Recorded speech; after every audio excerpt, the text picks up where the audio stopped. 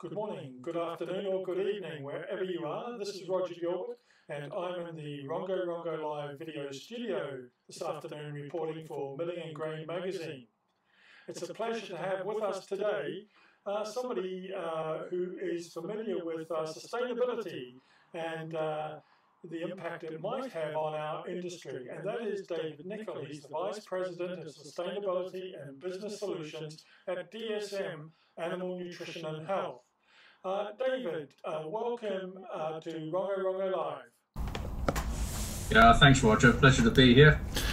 Well, David, it's very interesting to have you on the program, given that earlier this month we had the COP26 meeting here in Glasgow, in Scotland, actually, and the outcome of that. But before we get into that specifically, I understand from a sustainability response, DSM has introduced an initiative called We Make It Possible. Can you give me a quick recap on what that is in terms of sustainability? Yeah, sure. Thanks, Roger. Yeah, indeed. Yeah, so for DSM, sustainability is really our DNA. It's who we are as a company. Very much a purpose-led company. We have been that for many years. Doing well by doing good. And we translate that into our We Make It Possible strategic initiative. We're focused very much around 6 key platforms which help the transformation of the animal protein business to a more sustainable footing. And basically, to summarize, we focus on, as I said, 6 key areas. One is about helping to tackle antimicrobial resistance, so the big societal issue of the rise of antimicrobial resistance, helping the industry transform itself and shift away from antibiotic use or limit its use and use of alternative technologies. Secondly, we look at reducing our reliance on marine resources. That's a big topic for aquaculture, of course. Aquaculture is for many, it's a primary protein source, animal protein source for many in the world. But of course, there's an over-reliance on marine ingredients in many cases. And so, again, developing technologies to help that transition to a more sustainable future. That's the basis of our joint venture with Evonik, for example, our Veramaris business that we've developed. And also why we venture in, for example, areas of single-cell protein with companies like Deep Branch. Thirdly, we look at making efficient use of natural resources. It's very much about getting more out of less. I think we're all aware of the need to use more local raw materials in our feed, the feed which is going into feeding animals, of course. There's big debate about land use change, the use of over-reliance on things like soy and corn and what have you.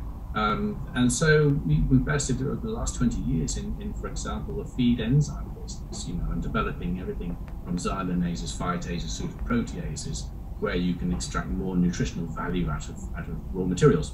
Really important, of course.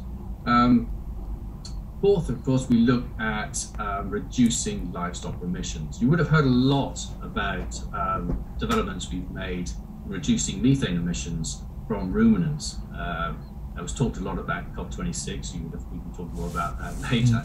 But it's not just about methane reduction from ruminants. It's also reducing, for example, nitrogen and phosphorus emissions flows into the environment. These are kind of key drivers of biodiversity change on land and in water, and therefore how we're developing solutions to reduce the amount of nitrogen flow. So how to get to a low protein diet, get more out of the protein that we're putting in the diet of the animal, reduce the amount of nitrogen going to the environment. Really important in many parts of the world, as you're pretty aware, Roger. The fifth area is about reducing the loss and waste in the system, actually. So there's a lot of animal protein that is produced is lost. 20% of meat is thrown away, 35% of seafood. So how do you improve that? That's again looking at bringing nutrition, good nutrition into the feeding of animals, improving the inherent quality of the animal protein itself, extending the shelf life and what have you. And last but not least, it's the lifetime performance of animals on farm, particularly when you talk about areas like dairy nutrition, keeping the cow on the farm longer, making the animal much more productive, etc. And so, complete programs in terms of a much more productive farming system. And What's really important, what we notice is that, the footprint of animal protein, about 80%, up to 80% of the footprint of animal protein is due to the nutrition. Okay, so this is the crops coming off the field, the use in the animal, in the feed itself, and how the animal then uses that feed. It turns out into protein, and of course the manure coming out of the animal. If you're not addressing that through nutrition, bringing functional nutrition to get more out of less and be much more efficient and productive in the system, then you're really not going to make a difference. So that's where we focus. That's where we have our competence, and that's really the essence of our program. We make it possible. Well, that's quite a comprehensive overview, and what springs out at me is that this is not just a sector or segment by segment approach to sustainability. It encompasses the whole of the protein food chain, as it were, from growing the crops for the animals through to not wasting that end cut of beef or whatever it is you're consuming.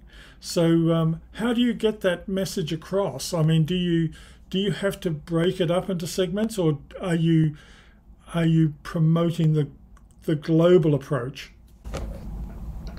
Of course, it's highly nuanced depending where you are in the world, which species and value chain that you're operating within. For DSM, we actually operate from farming, the animal farming, all the way through to the human nutrition side of the business. So we're a completely integrated player along the value chain. Yep. So we're talking with the farming groups all the way through to the CPG companies, the consumer packaged goods companies and the retailers, etc., etc. And what you're noticing, particularly with the whole drive to decarbonisation of value chains, is you get down the value chain, to the big companies, and they're looking up towards the farming, their supply chain, and looking for solutions. So they want to see the complete kind of solution, not just a one product, one fit kind of approach. You need to take an ecosystem approach. You need to understand the consequential impact of the technologies you bring to the customer. You have to help them transition to their target reductions. So, for example, if you look at the dairy industry, as you probably would have read, the global dairy platform, the GDP, set an ambition of net zero by 2050. But before 2050, many of those big dairy companies are setting targets for 2030, typically 30% reduction in carbon emissions by then. But how do you then get there? And they're very much looking for the complete program. Okay, what happens is, improvements in animal productivity, reduction of direct methane emissions, all the way through to improved reduction in loss and waste in the system, and very much depending on what type of product they are then processing, whether it's a liquid milk, cheese, or yogurt, what have you. You have different solutions to improve processing efficiency, and all of that combined, of course, gets them to where they need to get to in terms of producing products to the consumer that's low carbon or towards their net zero goals. So we talk to the value chain. Every value chain is different, and therefore you need to have a set of solutions that fits and is relevant to that value chain. Do you think that our government, our respective governments, understand the complex nature of this reduction in carbon that involves the whole of the chain, rather than just look at farmers or aquaculture in isolation? That's a very good question. It is a very complex topic, of course, and but I think there's a general understanding that it is about the decarbonisation of the value chain, and there's multiple players in that. It's not just on the lap of one person or one part of that value chain. I think obviously, if you're looking upstream from a big CPG company, then about 70 to 80% of your carbon footprint is coming from your supply of animal protein. Okay, and that's normal for any business. It's your upstream suppliers that are your main carbon sources. So obviously, there's a lot of focus on how can we, on the one hand, understand what is the footprint of farming, and that is highly nuanced. There are some extremely low footprint producers of animal protein, and also quite the opposite. But you need to understand and measure and baseline where those producers are, and then bring forward solutions that fit or improve that footprint. So by using really advanced footprinting technologies, full life cycle assessment, you get to understand exactly what's going on the farm, where to make improvements and how to make those improvements using proven technologies. And then most importantly, that are easy to implement. It does not result in a major capital expense for the farmer, for example. And they themselves have a positive return on investment for the farmer, improving productivity, for example. So you get that win-win. As a sustainability vice president, do you connect with people outside your organisation? By that I mean outside your customer base. I mean, is there, for example, would you have been at COP26 if it was appropriate, or do you have similar meetings or groups or activities where you can exchange these views? Yeah, of course. Again, taking a complete ecosystem approach to this, then you need to be meeting with various stakeholders. You get outside of your immediate industry. So you'll see the increasing focus from the financial institutions, for example, on where is the climate-related risk. The banks are very interested in understanding what is that risk on their balance sheets. The insurance companies are starting to look at what is insurable and what's too risky. You've got the ESG investors, the rise of the ESG investor groups, looking at where they place their money, wanting to understand what is the risk in farming and what is acceptable risk or not, who has plans in place, for example. But you also engage with NGOs as well, and other bodies. And I think it's really important that by doing that, you increase the awareness and understanding of the topic, that it is complex, that there isn't just this average kind of animal production concept around, and I think that's one thing the industry struggles with. Everybody's painted with the same brush, and it's not like that, and I think it's really important that we get those messages across, we get the facts across to all these different stakeholders, and that they really understand and appreciate what the industry is doing, actually. And you mentioned there, which is interesting, and my next question about measurement. Before we can actually bring about change, we should measure where we are. Now, in sustainability terms, who's measuring what? Is this just down to the farm level measurements, or should everybody be measuring? Well, ultimately, what you're doing is you want to measure the complete system, ideally.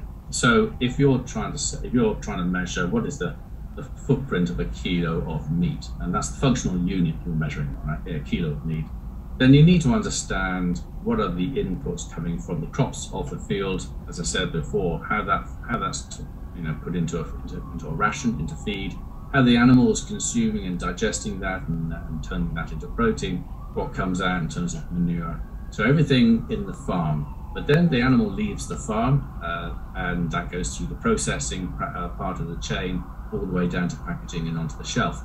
And so what we call the system boundaries go from one end right the way down to the other. And you need to be able to measure the whole process. And only by doing that can you really understand what's going on, where to make improvements, or where you don't need to make any improvements, because things may be really good.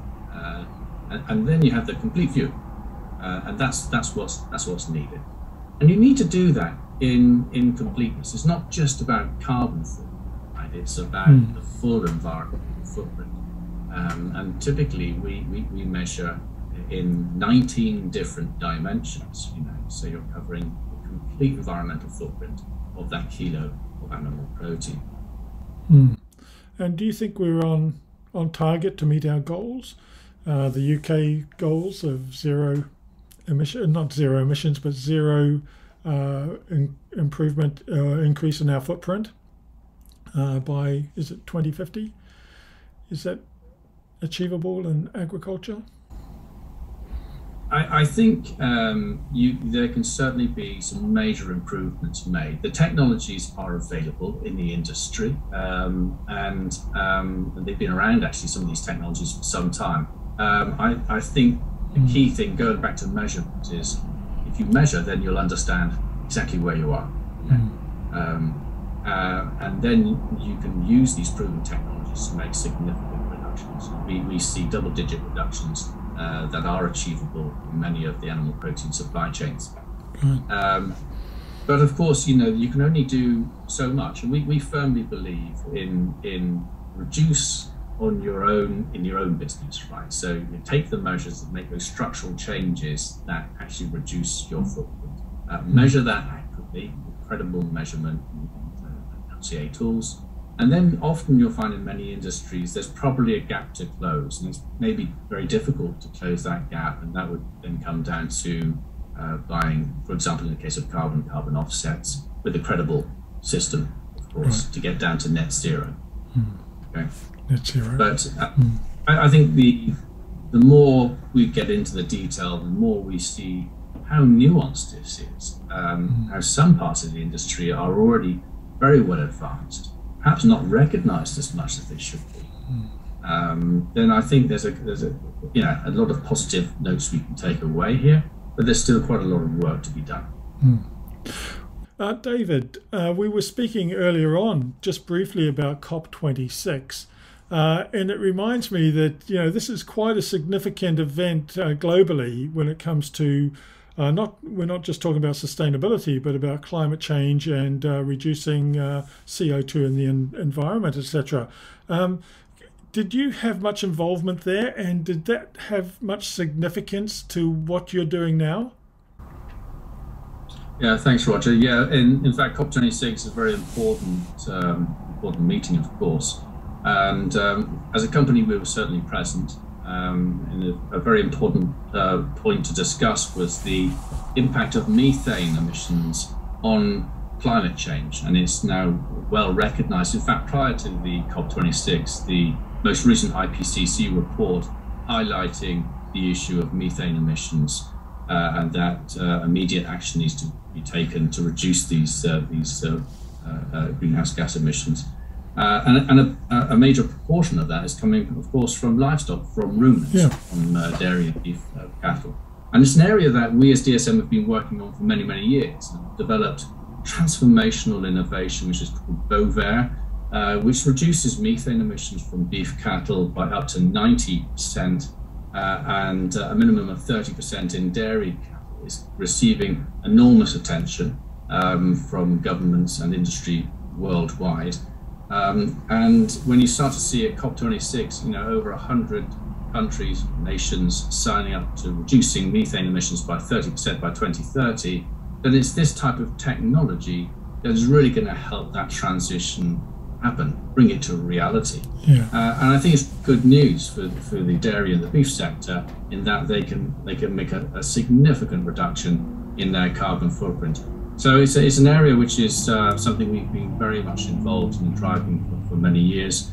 We also announced that we will be building more facilities up in Scotland for the production of Bovaer for the industry worldwide. So yeah, it was a very significant event for us as a company doing that technology. And you mentioned Scotland, of course, but what other countries recognise the issue? Are you getting your message across to the dairy industry in all these other countries?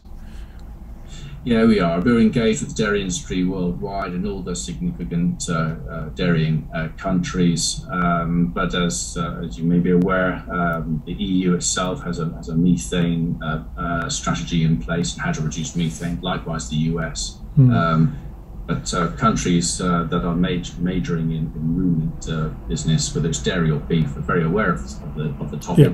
And very much looking for solutions to make that reduction possible. And Bovaer is been recognised as a leading solution. Fantastic! And has a peer-reviewed research behind it, which elaborates on the topic. Yeah. And did you find much recognition by the group itself when it comes to beef and dairy? That a significant reduction can be achieved? I mean, did the whole COP26 group understand what you're suggesting or what you're developing? Yeah, I think there's a general acceptance that there are technologies now coming to the market to help this sector reduce its footprint, and many solutions coming, as I said, to the market, which have been reviewed by the scientific community. Bovaer have been highlighted as the leading one in that regard, in terms of consistently reducing methane emissions from dairy cattle and beef, with about up to 50 peer-reviewed publications, a lot of science behind it, and recognition worldwide by governments, the scientific community, and by the value chain as well. So it's well known, and now we're getting the registration is now coming into place. It's registered for use in Brazil and Chile, and EFSA in the European Union has just given a positive opinion about it, so we expect to have that available for the European market anytime soon. So it's really good news, I'd say, for this part of the industry. Well, that's excellent. Thank you very much, David Nickell. It's great to have you on the Rongo Live video studio, and we look forward to welcoming you back when we've made greater progress in this direction. But good luck with we make it possible in 2022. And as I mentioned earlier, this is the anniversary of your first year of that program initiative. And yeah, thank you very much for joining us. Thank you, Roger. A pleasure being here. Bye for now.